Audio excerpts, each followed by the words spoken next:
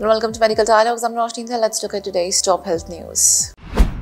NBE official website suspend amid uncertainty over NEET PG 2024 exam date. Google has reportedly suspended the official website of the NBE amid uncertainty surrounding the NEET PG examination dates. There have been conflicting reports in the past 48 hours regarding the possible postponement of the NEET PG 2024 exam to the first week of July. This comes after issues with the website and the suspension of the NBE account. The official exam date, according to the NBEMS, is scheduled for 3rd of March. However, recent reports suggest a potential shift to the first week of July, with counselling starting in August. The NMC also announced that NEET PG counselling for medical admissions will be conducted exclusively online starting this year, and medical colleges are instructed to declare fees for each courses on their official websites.